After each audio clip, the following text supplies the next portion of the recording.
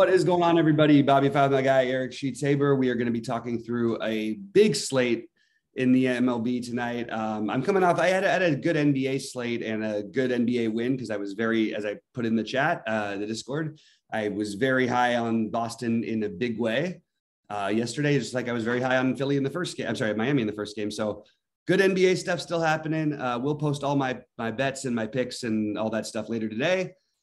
Sheets, how are you doing? And what do you think about this giant slate? Yeah. So first of all, again, we talked about this early in the playoffs. I went through this whole kind of psychological profile of these, and I really like those game twos. Remember, we talked about this. You know, when the home team gets the job done in the first game, they can sometimes tend to be a little, they sometimes relax a little bit, and that away team just really feels that they really need to put it on them so that they don't go down 0-2. And those, listen, I haven't back tested it, but it's always instinctively seemed to work out. And Boston came just right out firing. You know what I mean? Like, and we got a series. And we'll see how it goes.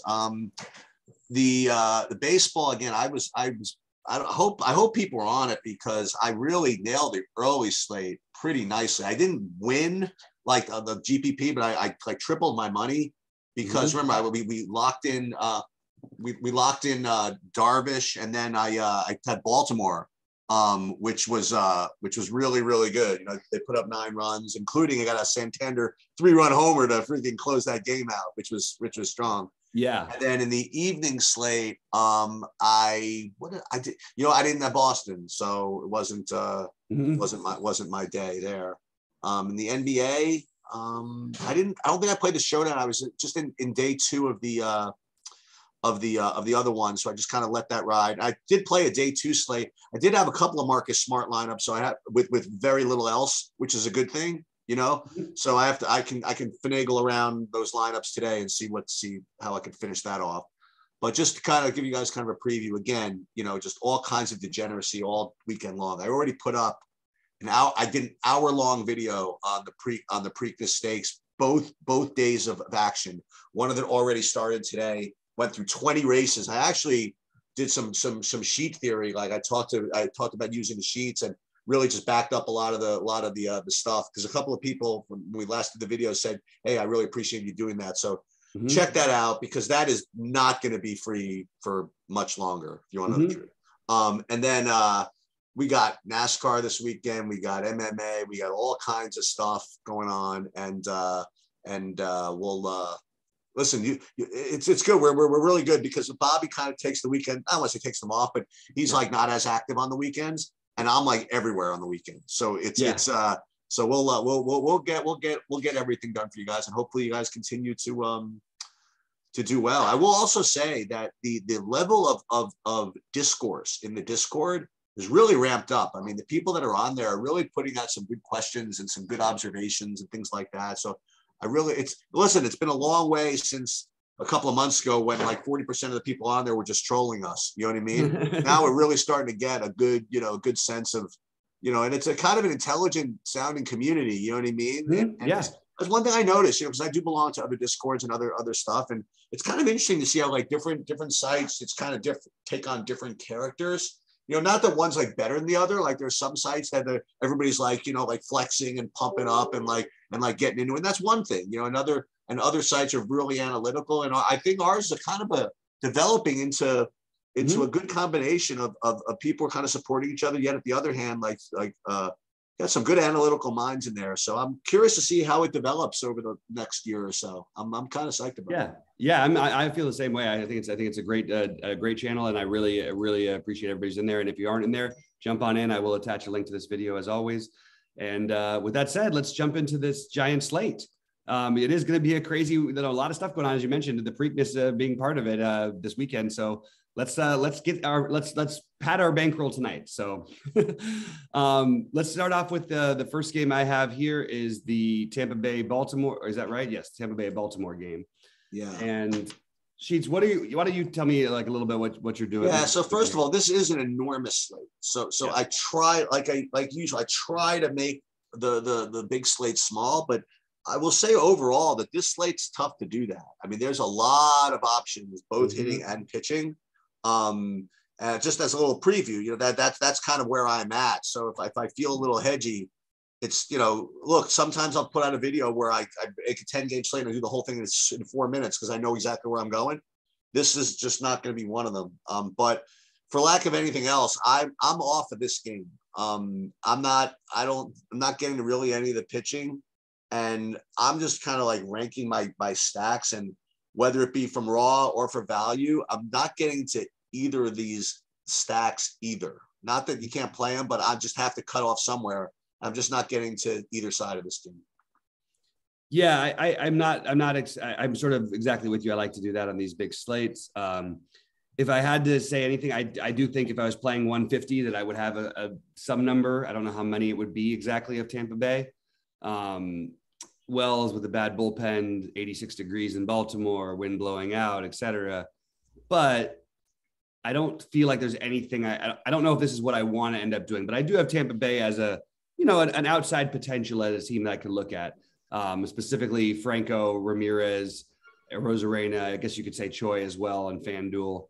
But yeah, I think on this slate, I probably end up staying away from it as of right now. But I definitely think, I don't think it's like that. I don't think it's a bad idea. it's just not, I think it's too big a slate basically. I will start off the next game, the Dodgers and Phillies, just because, as I guess the Dodger person, this should be a game we probably should avoid, I guess. Suarez, we've seen what lefties have done to the Dodgers this year, all of that stuff. It's just always hard for me. You put the Dodgers in Philly. I mean, it's a huge stadium upgrade, 78 degrees, wind blowing out to left center. It's hard for me not to have a little bit of interest. I just don't. It's like Suarez is a good pitcher. And honestly, I think you could make a case for Suarez even against these Dodgers. Well, actually, I should say especially against these Dodgers when how they've struggled with the lefties this year. But I'm probably going to end up having this a little bit on the back burner. Although the Dodgers at low ownership is always something that intrigues me. Again, a huge stadium upgrade playing in Philly versus LA.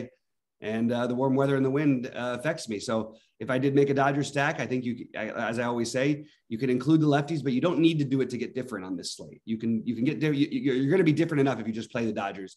I probably won't do it. Suarez is good, but I'm definitely open to it. And I'm open to guys like Betts, Turner as one-offs if you ended up just getting there, or maybe even as like a mini stack. But overall, kind of a big slate to want to go crazy with this game. So in an attempt to, I want to stay out of my lane with this take, but I figured I would just ask you, you've from time to time mentioned that the types of, maybe this is overthinking it, but the types of lefties particularly that are tough for the Dodgers are kind of like the junk lefties. I get the sense that Suarez is not that type of guy though. So is it possible that this is a lefty that's not quite within that, that Dodger kryptonite, or is he that kind of guy? I mean, yes, you're right in some sense, but at the same time, it's almost becoming like all lefty starters. It's not all versus all lefties, but it does seem that the starters, they just can't quite put the big game up. The one thing that is going for that I would like for the Dodgers here is Suarez's last outing he pitched in LA. He actually was pretty dominant in that game. Ended up giving him 3 runs. I think it was because of the home run that he gave up. But he 7 innings, 6 strikeouts he had in that game. He was really good against us. And the thing that's just really appealing is the Dodgers at low ownership, which we don't very often get. I think I probably am going to talk myself into a stack if I'm not careful, but he's a good enough, he's better than all these lefties that have sort of, we haven't really been able to get to. And he's got good off speed stuff, but he can also bring the heat too. I'm just very up in the air with what I want to do here, because I'm always going to want to play the Dodgers when they're low owned against a non-top 20 pitcher in baseball. But Suarez is probably a top 60, top 50 pitcher in baseball. So I'm just sort of struggling a little bit, and it's a big slate. But I do love the idea of the Dodgers at low ownership. Whether I can pull the trigger by the end of it, we'll figure out in this video, I guess. Yeah, I have my stacks down to, and again, what are there, 25 possibles or whatever it is. I mean, I have it down. I mean, I just for lack of anything else, I made I have like 9 teams that I'm that I'm considering. 9 teams I have. I do have the Dodgers as like my 9th. So they're in there. And at low ownership, I mean that's certainly appealing. So I'm gonna keep my eye on it, and if I get to them, I'm not gonna complain. How about that? Yeah, sounds good to me. I totally agree with all that. Hey, you're in New York. What is the I don't know. I mean, I didn't think there was going to be. This is Sheets around here somewhere. Stays. She's not around. It does seem a little cloudy. I didn't get I have to get the full Sheets update on the weather. But fortunately or unfortunately, the only part of this that it would affect for me is the hitting. This was really interesting. So the Yankees just went up against Keuchel recently, all right? And it was weird. I was watching the game. I was actually I was at a restaurant. We were waiting to sit down. I was watching the game up there, and it seemed as though the Yankees were up for like an hour every time they were at the play. Every time it was their turn to bat. So I wasn't really paying much attention. So I just presumed that they had like 7 runs, because they were just never not hitting. And then I look and they didn't get anything, right. It's like the ultimate Keuchel, like it was weird, but you like walk guys, which I don't usually see. Right. Maybe they just got unlucky. I don't know, but I wouldn't push my luck, like if the Yankees are, if this game does go and the Yankees are available coming off of last time they played, they got freaking owned by him pretty much. I would go right back to that. If they look, they're probably going to be owned because now, I mean, the Yankees are always owned anyway. I'm not saying always, but they always have that Yankee whatever, and they've been doing pretty well. So to bank on Keuchel keeping the Yankees restrained 2 games in a row is asking a lot. So I would I definitely put the Yankees near the top of the overall list. They're not the greatest value in the world, but if this game goes, it's hard to resist. I'm not getting to any Cortez at 10-6. So for me, it's either Yankees or rain out or nothing probably. Yeah, and I think for what it's worth, the game, from what I'm looking at, it probably plays. Okay. You have winds blowing in a little. It's like 68 degrees, I guess, in New York tonight. With winds blowing in a little bit, about 10 miles an hour from right center. Just a little thing to consider if they become a little too chalky. I think it'll be Judge, LeMahieu, and potentially Stanton, although I actually think people keep not playing Stanton, and it's amazing. maybe it's a mistake. The guy's put up over 20 in 4 out of the last 8 games, and including a 43 fantasy. I mean, he's just had some. He's hitting home runs right now. He goes through these streaks, and when he gets hot, he gets really hot. So I'm probably just gonna consider the Yankees as a potential stack, and I do think Judge and LeMahieu get owned. I'm not sure how the rest of it shakes out. You think people are going to play Judge like that much at 6,100? Yeah. Okay. I don't know. I mean, his overall numbers this year are just out of this world. Like, so against lefties in general, like with him, his biggest weakness is strikeouts. You have a non-strikeout pitcher. Just everything sort of lines up for him to be a great play as a one-off. So I do think that even at 6,100, I think that he ends up popular. Okay. In this spot. That's my personal guess. What do we think about this next one? Because this is a tricky one. You have a guy who's good. No. It's there's something appealing about the idea of playing Luis Castillo at 7,300. There's something, I mean, appealing about potentially stacking against him because we have seen wildly different variations of what Castillo can be, and he can get wild. He gives up hard contact. The strikeouts, I mean, he's barely pitched this year, but started falling off a little bit at times last year. I'm sort of up in the air with this game. I think I probably end up staying mostly away. Outside of, I do think Ryu is in play, even though he hasn't been good this year. We have to treat Cincinnati as the team that they are, and they're awful. So anybody against Cincinnati is always going to be in play for me. Ryu, maybe not the most exciting play, but I'm a little bit interested in that. I'm a little bit interested in Toronto, but nothing I have strong conviction on. I think I would prefer taking a chance with the Dodgers or the Yankees instead of Toronto, but I certainly wouldn't fault anybody for playing Toronto, because if you get past Castillo too, you have a terrible bullpen, and you have a low-owned Toronto team that fits the same, like the Dodgers, Toronto, and the Yankees. When they're low-owned, those are the teams I'm going to be the most pressed to really try to attack. So so Castillo has been, he was out, right, and he's kind of working his way back. Well, I shouldn't say that. He came right out with 90 pitches both of his starts, right? Mm-hmm. And I would rather wait before taking a shot at Castillo. If I was pitching him, if I was going to play him a pitcher, I'd want a good game, honestly, out of him before taking a shot on him against Toronto on a 12-game slate. It seems right. But I definitely think that your logic on Toronto is just pretty good. It's they have great hitters, and Castillo is a wild card right now until he proves otherwise. And no one's going to play these guys, and I can't argue with it. You know what I mean? So I would certainly include them in my mix. They weren't there at the beginning, but I would totally make sure to get, like you said, get a 10%, something like that, almost every slate, and I'm not going to get to Ryu. I'm certainly not going to get Cincinnati. I got all my runs out of Cincinnati in one game for the whole season. So I'm not playing. I don't need to play them again. Yeah, I'm kind of agree with you. I'm inclined to stay away, but if I get to 10% Toronto or something like that, I'm not going to pitch. Yep, exactly. That makes perfect sense. All right, let's go over to the next one. Detroit and Cleveland.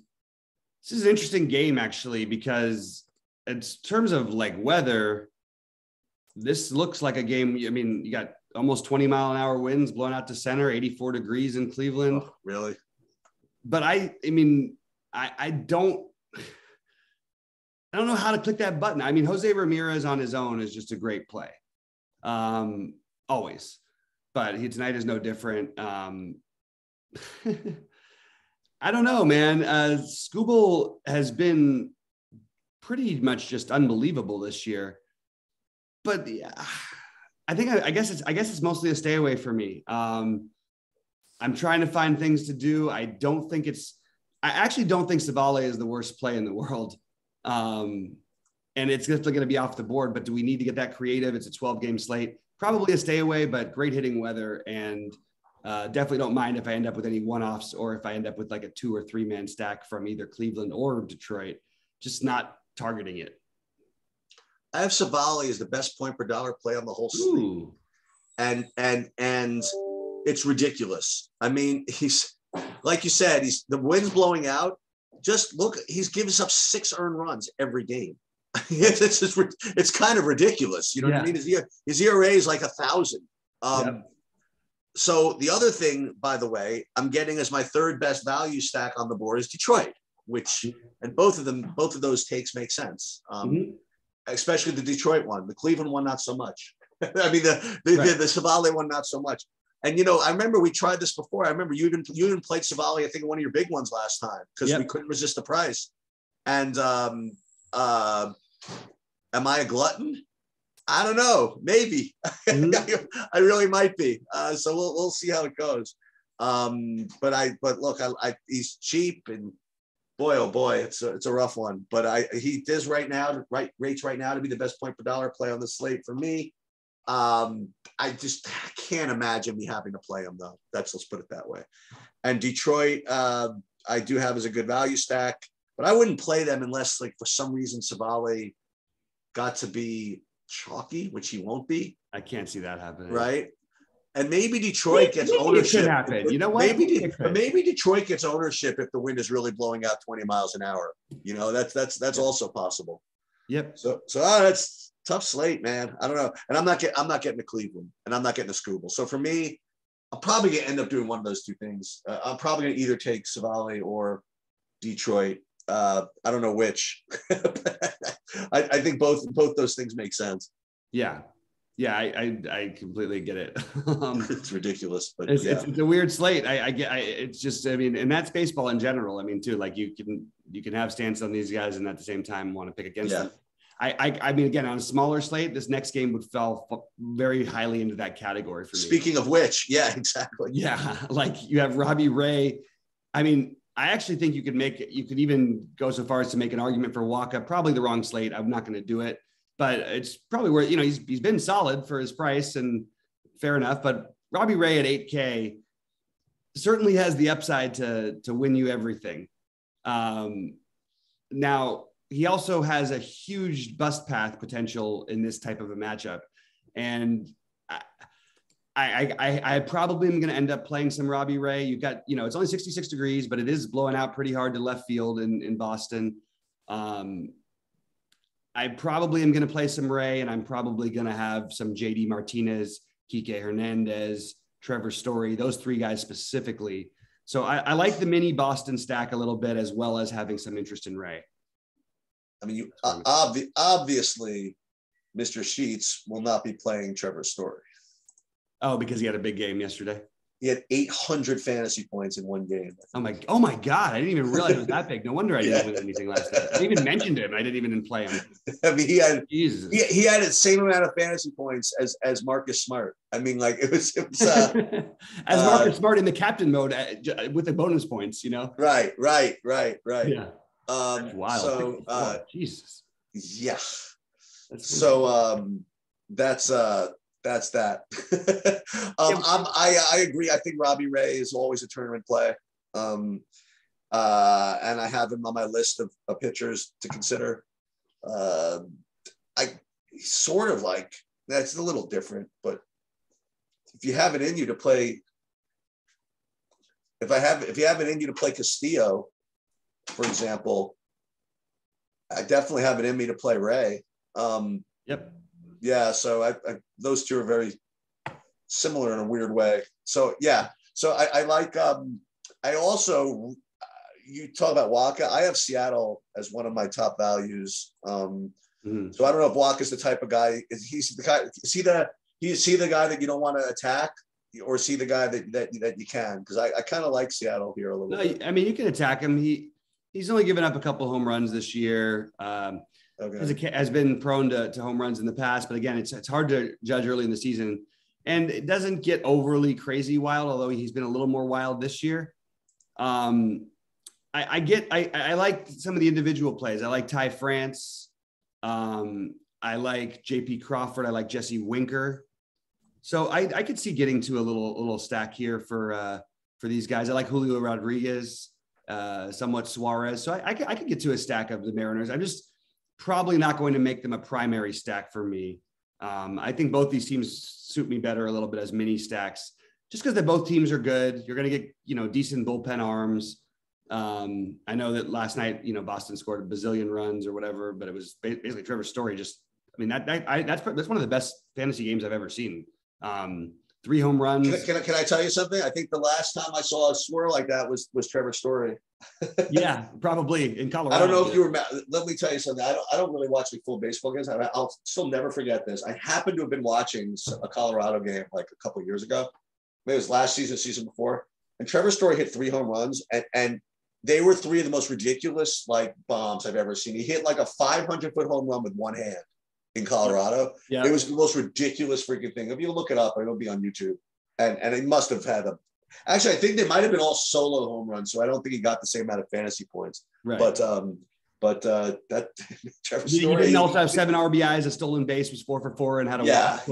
You know what I mean? Like, as opposed to like Altuve was 4 for 5 last night and had like 14 fantasy points. Like it's crazy. It's really crazy when you get a guy that's literally, you could win that was more points than I think some of my teams had. Right. It's nuts. All right, Texas and Houston. Basically, look, we go through this. Look, here we go again, right? Does he ever face a team that we don't just want to pick on? I feel like he faces Houston every time, but the truth is he just faces a good offense. He faces a team like Houston every time. Yeah, exactly. Is he just like, do we have to just are we? I mean, I'm not going to play him. He's literally the best. I mean, he's given up 0 home runs this season. All they do is people play against him. He goes 6 or 7 every time.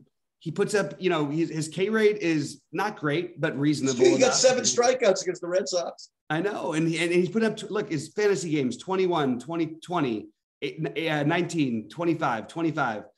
I mean, I'm not going to play him, but I'm just throwing it out there.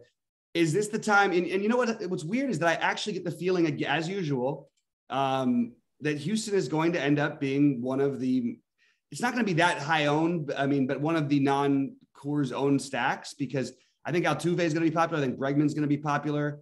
I don't know how that suits the rest of the lineup, but I do think those guys on their own are going to make sense to people. I'm just going to keep pointing out what I always do. It would be a very off-brand for me to stack against Martin Perez, especially on a big slate. So I am not going to do it. I'm gonna pass on that hitting up environment as well. What about Javier? Yeah, so that's an interesting one, right? Like the price is not ideal. The leashes for these guys are not great. I just think that I probably end up skipping it. I like the K rate, and I like, I think he's got good stuff, but I don't think I'm going to do it on this slate at 8,800. I get it. And there's not a lot of pictures to like love. It's really weird. Like we had the 4-game slate.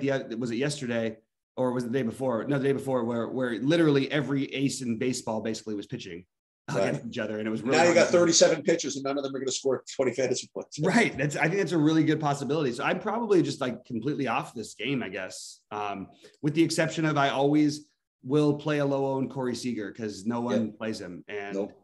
I just think it's worth taking a chance on that guy. So that's pretty much it. That's all I got. Minnesota, Kansas City. Didn't quite get to Smeltzer, but I was thinking about it. Aside from that, I do have Minnesota as listed as my top overall value stack, if that means anything. Are you going to need to do that? Maybe not, but I definitely do have Minnesota as a good team to target. So for me, it's Minnesota and maybe squint Smeltzer if I have to. So, which I probably don't. So for me, I do like Minnesota and the little Smeltzer. Interesting.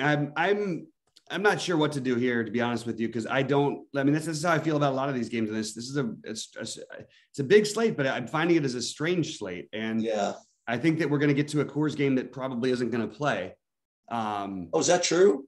It's 100% precipitation from 7 p.m. to 1 a.m. Okay. I've never seen anything like that, but I've got to double check to make sure that's actually accurate, because that seems crazy. I just think so it was 87 degrees in Colorado yesterday. Today it's 32 and snowing. What the hell? And the wind's blowing in. This is it's going to be very weird. But I guess what I'm leading up to is that don't believe in any of the early ownerships that you see, because that game being off the board is going to change a lot. Yes. So I think the Smeltzer thing I just never would have thought of it coming out, but 5,100. I think I'd rather play Savale at 58. I guess, but I get it. I mean, one thing I'd mention though is Daniel Lynch might be the guy you want to play here. He's given up runs in 3 of his last 5 games. He's got a 5.5 K prop for a guy who's 6,700. That's pretty damn good. I am open to both sides of this thing. I do think if you're going to talk about Minnesota, I really like Buxton, and I think Correa, Sanchez, Blanco are all fine. Buxton against the lefty, I'm a sucker for, and then you're probably going to get the 2K Garlic. So I think the stack ends up getting over-owned. Yeah, you're right. Yeah. But I do think that it certainly makes some sense. It's weird to have an over-owned stack on a 12-game slate with only a team with only a 4.1 run total. That is not a great run total to be targeting on a 12-game slate as a full 5-man stack. And that is something that I definitely take into account. So you got winds also blowing in from left field. I think I'm more on the Lynch side, but of course, Garlic as a one-offs, any of these guys as one-offs, I'm fine with.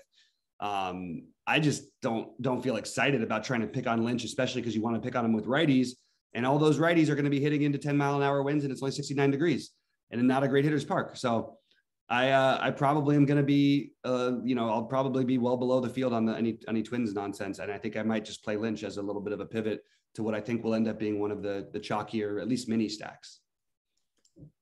Yeah. This next game I think is probably worth doing. I mean, you have Fetty on the Washington Scott side, and then you could play, Christian Yelich, Narvaez even, or you get, not, I keep calling him Vogelbach, Tellez. I think Milwaukee's really in play here. I have them really high on the list, actually. I mean, I've listen, you know, everybody's has their favorites or whatever. I just had a lot of luck playing Yelich. Like whenever I have him, he seems to be, and he gets those amazing fantasy things. Like, you know, sometimes when you really need it and there's like 2 outs and you're, oh man, it's not even like you have any leeway. It's not like this. Not even like if this guy gets out, there's someone else. You need him to get a hit with 2 outs, and he gets it for me. So I'm kind of leaning towards Milwaukee. Now again, Fetty is someone that everybody always plays against. So I do feel as though Milwaukee's probably going to be owned as a result. So yeah, definitely have to consider that. But I think Milwaukee's fully in play here. I don't play Eric Lauer. I don't play him at 10-4. I'm not really getting to that. So for me, it's Milwaukee or nothing. Yeah, I actually agree about Milwaukee to some extent. The value isn't ideal. I mean, by the way, I will just point out that Lauer has been like incredible this year. Yeah, I know. We've seen like every bit of talent I heard about this kid from forever. I feel like this is finally the time that we're seeing it. I still think that like the amount of home runs he gives up is pretty astronomical. And the amount of hard contact, they don't make contact, but when they do, it goes a long ways. So I will go out and say again, Juan Soto fits as an incredible one-off that will be like 1% owned. I'm good with the Milwaukee stack. I think that is the first stack that we've come to that I really feel strongly that I think is in play. Something about it though, the slate is, I expected to like more. I think I'm going to revisit those Yankee Dodger situations in Toronto that we talked about earlier, because I don't like a whole lot else. And for Milwaukee to be my favorite or one of my favorites doesn't feel like right. And Milwaukee's also priced up too a little bit. So yeah, certainly I'm okay with the Milwaukee stack. And right now I have them as the stack I've sort of liked the most, but I'm not all that excited about it. I mean, we're going to have no teams other than the Yankees with a 5-run total if that Colorado game gets postponed. And I mean, if it's 32 and snowing, it's pretty likely to get postponed. Is my guess. Could you pause for just a sec? Yes, sir. Yeah. So anyway, just as I said, so, you know, before we jump into the Mets in Colorado, I mean, like I said, don't buy any ownerships that you see early in the day, because this game, I mean, I just don't know how it plays. Should it play? If it does, no, they're not going to play this. Even if they did play it, you know what I would do in that kind of temperature? I would be playing these. I mean, you have 2 guys who have, I mean, look, I know we've seen the worst of Marquez a little bit at this season until his last couple of starts. He started finding himself a little bit again. I would be open to taking both of these pitchers in these kind of conditions. Should this game play, I don't see that happening. And I'm probably just, you know, even if the game was playing, I probably am off the hitting anyway. And I would honestly side with the pitching. I think both these pitchers have enough upside at their prices to get it done, but I just don't see this game as likely to play. And I'm just going to. Yeah, that's way too risky for me to play anybody from this game. So I'm going to pass. All right, let's talk about Oakland and the Angels. Not the weather we get sometimes. I mean, I was in Marina Del Rey last night, and man, it was cold. It's going to be 66 today in Anaheim. You do have a little bit of wind blowing out, nothing special. I think Silseth is a guy who I absolutely want to get ahead of the field on in general, and I want to just be ahead of the curb on this kid. So I will definitely play some Silseth. He's one of the pitchers. Again, it's weird. It's one of those slates don't love a lot of pitching, don't love a lot of the hitting for a big slate. I think Ohtani and Trout are strong plays as a 2-man. I'm fine if you want to do the stack. It's really expensive. Like I said, not ideal hitting conditions. We've seen the Angels have, you know, they're really good. They can get hot. But Blackburn is good enough to where I don't particularly want to go out of my way picking on a guy who's given up only 1 home run this season on a 12-game slate and who doesn't walk anybody. So it's Silseth and pretty much nothing else for me except for maybe Trout and Ohtani. Yeah, the only thing I worry about, and Silseth I have is my second best point per dollar play. The only thing I worry about is his, you know, this is the second game and it's the second game against the same team. Mm-hmm. So I worry about that a little bit. And so I got to see how ownership kind of plays into that. And I originally I had Minaya in my projections, so what the hell do I know for Oakland? He was in my initial projections, but then I'm looking at it now and you got Blackbird. Yeah, now it's Blackbird. Yeah, I know. So I have to obviously change that. And Blackbird, even last year, I thought he was not that bad, and he's doing better this year, obviously. And I don't know, maybe he's in play. Possible. I mean, there's not a lot of pitching on the slate. It's true. So I agree with you for Silsip. And I do have a little bit of interest in the Angels. But like you said, I mean, he doesn't really give up that much. So a huge slate, if anything, maybe I just take one or two of these guys. And that's pretty much it. Yeah, that's that same page here. And we get to another. I did have Minaya. Yeah, so Minaya is San Diego. Yeah, I had the same exact thing happen, Sheets. I was totally on board with this, and it just took me a minute as well. So weird. Speaking of though, Sean Minaya, like he is going to be one of the more popular plays of this on the slate.